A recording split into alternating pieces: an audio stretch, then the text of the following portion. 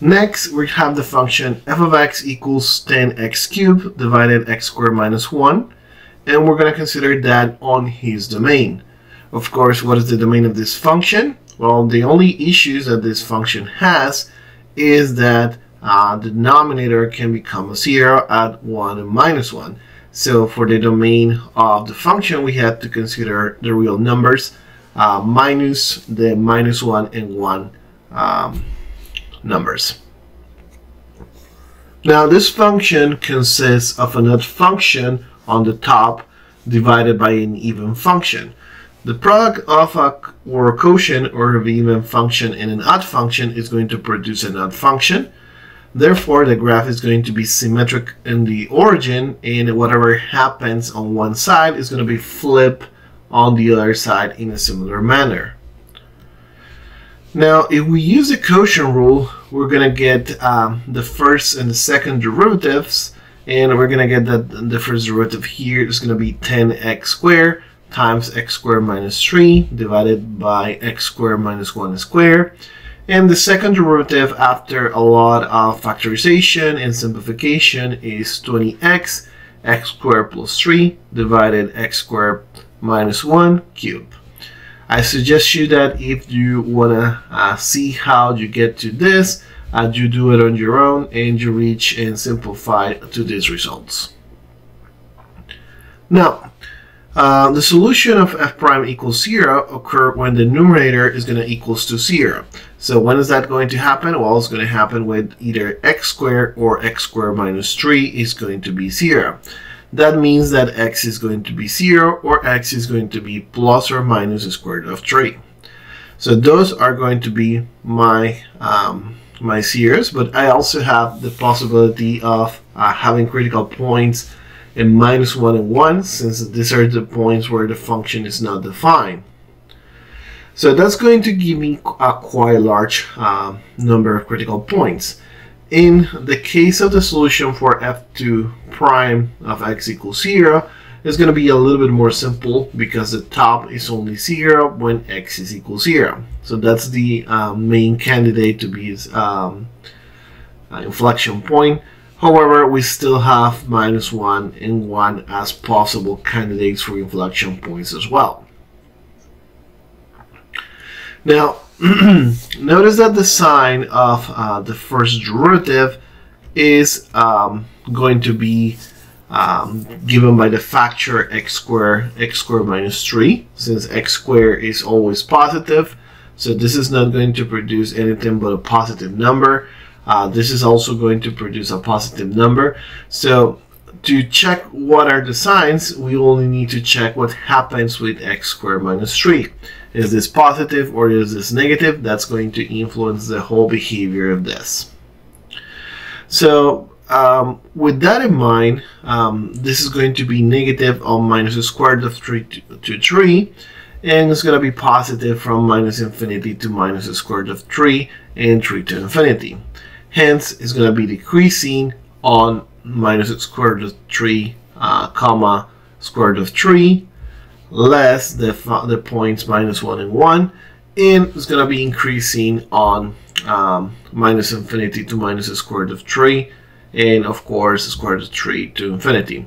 So we can also see that using a table for the second derivative. Notice we're going to have 20x x squared plus 3, which is always going to be positive, and we have x squared minus 1 cubed. And so that the multiplication and interaction of these things is going to pretty much give me the sign of the second derivative. I have from minus infinity to minus 1, and that in 20x is going to be negative, and minus 1 to 0 is also negative, and is positive after 0 onwards, as is to be expected. X squared minus 1 cubed obviously is going to be negative from minus 1 to 1, and it's going to be positive for a number that is larger than 1. So the multiplication of this, notice 20x times x squared plus 3 divided by x squared minus 1 cubed is going to give me a negative sign in minus infinity to minus 1. is going to give me a positive sign, and minus 1 to 0 is going to give me a negative sign from 0 to 1, and then a 1 to infinity, and 1 to infinity is going to be positive. So notice we do have changes of sign between the different intervals. So minus 1 is going to be a change in concavity. Minus 1 is going to be an inflection point. 0 is going to be another inflection point because we have change of concavity at 0 as well. And in 1 we do have a change in concavity as well. So minus 1, 0, and 1, they're all three inflection points. Now, summarizing this, I can take all the intervals, so from minus infinity to minus the square root of 3, from minus the square root of 3 to minus 1, to 0, to 1, and to square root of 3, and to infinity, and summarize how they behave in all these intervals. So, for example, f prime is going to be positive from minus infinity to minus the square root of 3, with the second derivative being negative here. So it's going to be increasing but concave down. We're also going to have that from minus the square root of 3 to minus 1. I have that the derivative, the first derivative is negative, and the second derivative is also negative, so it's going to be decreasing and concave down. And so we're going to have this behavior. Similarly, we can analyze what's going on in here. Notice that minus 1 and 1, they give the impression of being inflection points, and they are because there is a change in concavity, but since they are asymptotes, that's the reason why we have the change at all. In 0 we do have an inflection point that we can see clearly, where the function is changing from being concave up to concave down, and notice that we have a local maximum at minus the square root of 3 and a local minimum at the square root of 3 with the information that we're obtaining. Both are critical points, minus the square root of 3 and the square root of 3, and it turns out that here we have a second derivative being negative, which indicates a local maximum, and here we have a second derivative being positive, which indicates a local minimum. And here we do not have changes in the first derivative, but we do have a change on the second derivative, meaning that 0, it is an inflection point after all. Now, after doing that, we can evaluate the streams and the inflection points just to check how they are, and to obtain values on the y-axis to finally be able to graph. So if I plug in square root of 3, I'm going to get 1. And if I plug at minus the square root of 3, I'm going to get actually minus 15 over the square root of times the square root of 3. F has a local maximum in x equals square root of 3, which gives me that 15 is square root of 3. And these results obviously are backed by the second derivative test. If I check the asymptotic in behavior by taking the limits, turns out that when we go to minus 1 by the left, it's going to go to minus infinity. If I go by 1 to the right, then I'm going to get minus infinity as well. And if I go to minus 1 either by the left or by the right, I'm going minus 1 by the left side is minus infinity.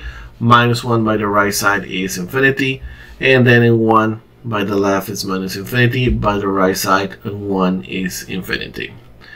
So with that, I can talk about now of checking the intercepts with the x and the y axis, and the series of rational function are going to coincide with the series of the numerator. Since this are also not the series of the denominator, then we can find the situation of those points. Notice the only crossing with the x-axis and the y-axis is actually going to be the inflection point 0. And notice that there is a difference on the numerator on the denominator of 1. This is a rational function with difference 1. So this is going to have a slant asymptote, and that's precisely what we see here on the graph. This line here is the slant asymptote y equals 10x. Of course, you probably remember how to get the slant asymptotes from the discussions on limits. So make sure that if you have that scenario where the difference between numerator and denominator is just 1, there's a big chance you have this slant asymptotes. Here we can see the local maximum, the local minimum, how they are. Notice that they are just local, and they cannot be defined as the absolute maximums in there. Another function that we can analyze is the function e to the minus x squared, and draw the graph. This function is going to have domain on the real numbers, and it's always positive. This function is also odd because if you plug a negative or a positive, they're going to be the same thing. If I get to use the chain ruling here, I can calculate the first derivative and the second derivative, which are as displayed here. F prime of x is minus 2x e to the minus x squared, and f2 prime is twice e to the minus x squared times 2x squared minus 1. This is just going to give me a couple of critical points. This function is only going to produce critical points where x with f prime is equal 0 of or do not exist, but because the exponential is always positive, then that matters only for the point x equals 0 here. So that's going to be my only critical point, and I can check behavior of growing in decaying on minus infinity to 0 and 0 to infinity. In minus infinity to 0, since f prime is going to be positive, then we can say that increases on that interval.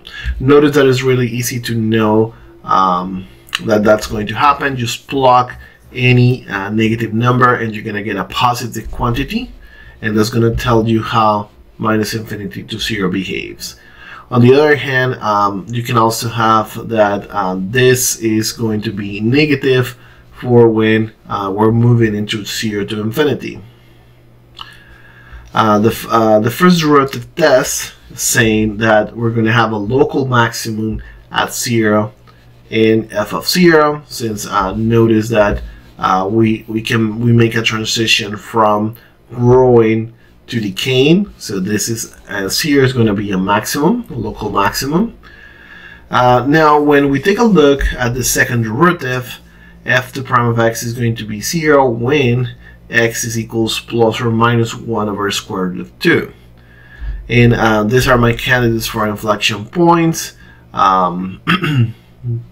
But I also need to consider that there's not a denominator here, so I'm not going to have points where it doesn't exist. Similarly for the first derivative. And making an analysis of the changes in concavity, we're gonna see that from minus infinity to minus 1 over square root of 2, and from 1 over square root of 2 to infinity, the function is going to be concave up, because the second derivative is less than 0. Also, is going to be concave down in the interval minus 1 over square root of 2 to 1 over square root of 2, because f2 prime is going to change sign at those particular endpoints, and we're going to actually have inflection points on those. So this is the summary of the situation from minus infinity to minus 1 over square root of 2. We have that the function is increasing in concave up.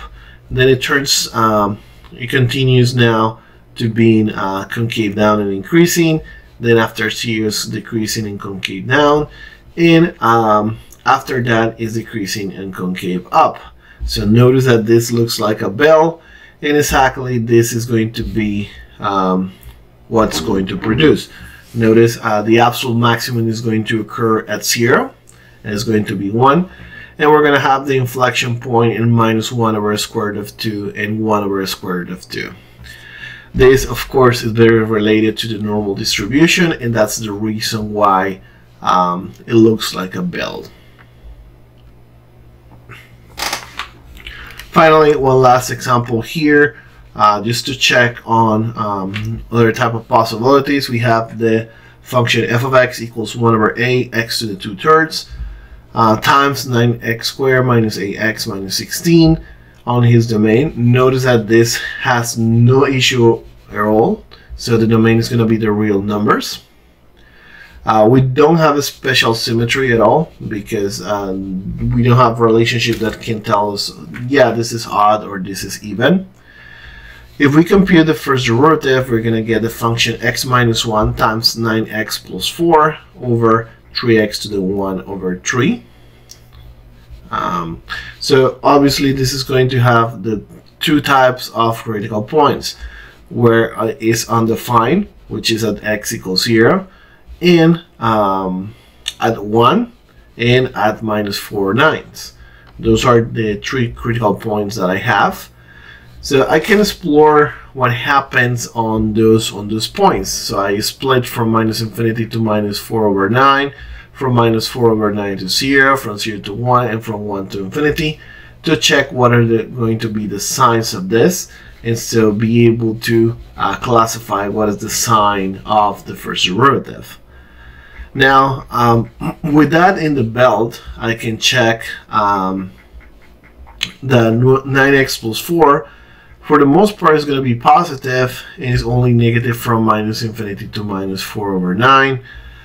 The opposite happens with x minus 1, which is always negative for the most part, except from 1 to infinity, as you will expect. And 3x to the 1 over 3 is something that is going to be negative on the negative numbers and positive on the positive numbers. And so that can be translated to the overall sign of the derivative, which is going to be negative from minus infinity to minus 4/9, positive from minus 4/9 to 0, negative again from 0 to 1, and positive again from 1 to infinity. So the summary of that behavior here in terms of concavity is like this. So we have decreasing in concave up from minus infinity to minus 4/9, increasing in concave up from minus 4/9 to 0, decreasing in concave up from 0 to 1, and increasing in concave up from 1 to infinity. Now I can plug a couple points to check more information on that. I can always do the second derivative, and notice that the second derivative is going to have 45x squared minus 10x plus 4 on the top, and 9 over x to the 4/3 on the bottom. And thanks to that, the critical points are very well defined, and it's going to be minus 4/9, and x equals 1 is going to correspond to the local minimum. F of 0 is going to be 0 for this given function, and if f is increasing just to the left of 0 and decreasing just to the right by the first derivative test, we're going to have that we have a maximum at x equals 0. However, we do not have an absolute maximum here. And so this is how the graph is going to look. Notice the situation where we have the two possible local maximum, and where we have the local minimums here going on. Okay, so this is going to be the end of this couple of examples. For the last video of this section, I'm going to make a full example on the board of how to obtain the graph of a given function using these techniques.